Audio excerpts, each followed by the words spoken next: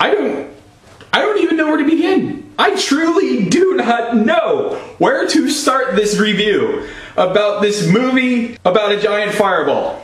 Don't be taken for a fool for a second into thinking that AOE stands for Age of Extinction. It actually stands for a lot of explosions. So if anything, I want you to take that away from this review. Anytime you see the AOE acronym, I want you to cross it out with a red marker, write a lot of explosions, and then possibly for some extra credit, retrace what you just wrote in glue and sprinkle some pink like glitters on top of all that so people know for sure what they're buying. I'm just sweating. I'm not really like trying to struggle for anything to say, but it's a little hot in here. I'm wearing my new Einstein Smoking Colors t-shirt. I'm going to be talking about a lot of spoilers, but honestly, it's a Bay film, so it's not really going to ruin your day to hear any of this. At best, it's going to upset your lunch hour. Basic premise of the film is that Autobots are on the run because they're being hunted. Why they're being hunted? Well, it's because of the whole thing with Dark of the Moon where they pretty much destroyed Chicago and threatened the world with bringing Cybertron closer to Earth. That's pretty understandable. Now, if you're the Autobots, you want to stay low, which is why Optimus took on the old retro-style G1 Mack truck and Bumblebee went back to being an old 70s style Camaro race car. Optimus does eventually upgrade to a better, sleeker truck. We've all seen it. The problem is, when you do that, you put giant Autobot emblems on the truck, painting necessarily giant targets on you. Optimus upgrades, and then decides to emblazon himself with Autobot emblems. Bay gets right up on you with the Autobot emblems too, like this close. No, not even that close. Closer than that. This close. You get Ratchet in the very beginning, getting hunted down by this PMC led by Kelsey Grammer and his squad of death car hunters. I don't know what the hell they're called, but Lockdown's with them, and oddly enough, they are perfectly fine working with Lockdown, even though he's considered a Transformer and a Lamborghini. Really, dude, a Lamborghini? Not really that, you know, you're gonna blend in that well? Whatever. Anyway, Ratchet does die, but it's his own damn fault for not even bothering to change his alt mode. Like later on in the film, Optimus states he changed his alt mode to hide better. Bit of G1 nostalgia, went back to being the classic G1 Mack truck. Ratchet was still lime green when they were hunting him. Then after that, you get to meet the new Autobots who are destroying a national park.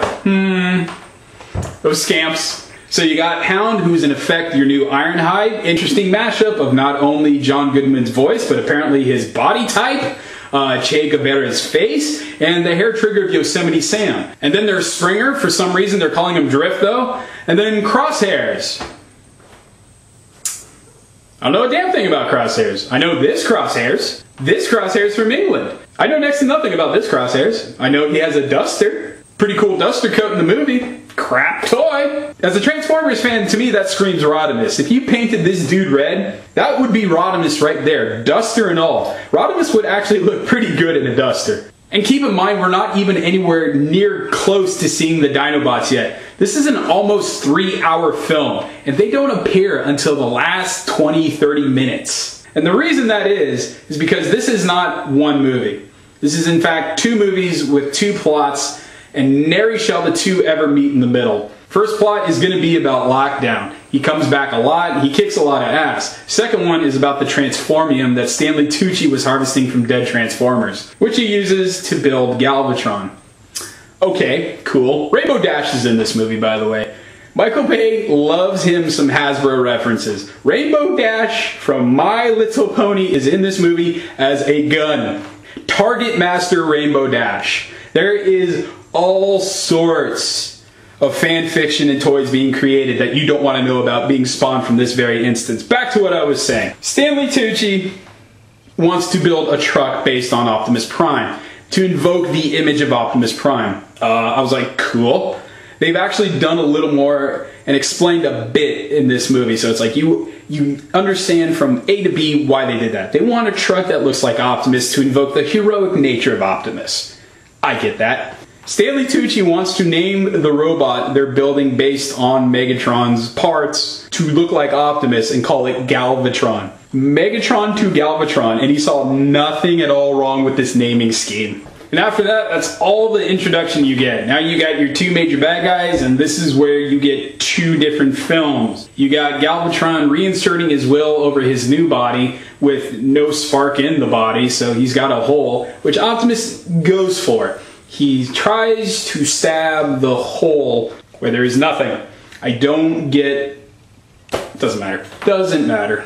Megatron's back. Now he's Galvatron. Now he's got the added bonus that he's Thomas Hayden Church from Spider-Man 3, and he can Sandman himself to anywhere he pleases and back to truck mode. There's this whole arc about the Autobots being on Lockdown ship and then getting away after Optimus gets captured with like one of Lockdown's escape pods, but for some odd reason it's the trophy room too, so like the Dinobots are actually there. They're actually there in this escape pod trophy room, and they don't acknowledge it. That's all they did. They got tossed around a lot. They guarded a bridge. They ate some of the transvectors. I don't know what else to tell you. They were gray. They were very, very gray. You look at them and you go, wow. That's a lot of gray.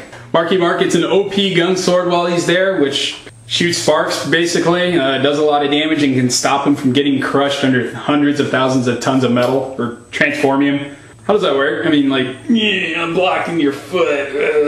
I'm protected under the power of a contract from Paramount for 3 more movies. You can't kill me. This is where the film winds down and ends, or tries to blow itself up. Optimus literally splits the difference with Lockdown. No, splits it upwards. He splits the difference upwards with Lockdown. Lockdown's dead.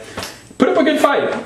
All those transvectors come in. One of them was Shockwave with 2 heads. Start coming after them, and Optimus is like, you know, I know just the thing. Takes a grenade of Lockdowns, plants it, and I'm like, how are you gonna get away?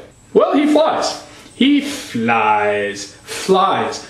Never shown the ability to fly before, except in Rodolph, but that was explained with Jetfire's extra pieces all around him like a backpack. Optimus literally pulls a G1 Puppet Prime and flies. This scene came so out of left field. I was expecting Optimus to say, whoa, slow down there. There'll be more time to answer questions next week. But for now, I leave you with The Touch by Stan Bush. I'll be back soon to transform your day into an adventure. And then that's when the grenade Lockdown had left over goes off. And it goes off for 2 minutes, 37 seconds. I can see why he prefers those grenades, because they have longevity. Like, they don't just blow up, they blow just everything up constantly. And then they go back and they blow it up some more, and then they come over here, they toss these guys around, and then they like, oh, you know what, one more time for good measure, that guy was kind of chunky, toss him around. And then you really got nothing left. And like, pew, firework. Optimus decides now's a good time to release the Dinobots back into the wild. Go, you're free. Do as you please. Which kind of seems like counterproductive to the whole thing, because we don't know why in the movieverse they... No, that's not right. We don't know what they're capable of in the movieverse. We've seen them breathe fire. We've seen them transform. We don't know what they're going to do in this new environment. So there they go. Optimus says, be on your best behavior. Go on your way. Then he flies away again. Just like as easily as he dodged a grenade. I don't know why he saved his ability for the finale of the film. He flies away from the explosion. He flies away into space. All the while beaming the message of the film, I will find whoever you are that sent Lockdown after me. Dude, go back to his ship and find out. You don't need to fly off under your own power. I know you got to Earth under your own power. You don't need to fly off on your own, under your own power to do that. Where are you gonna go?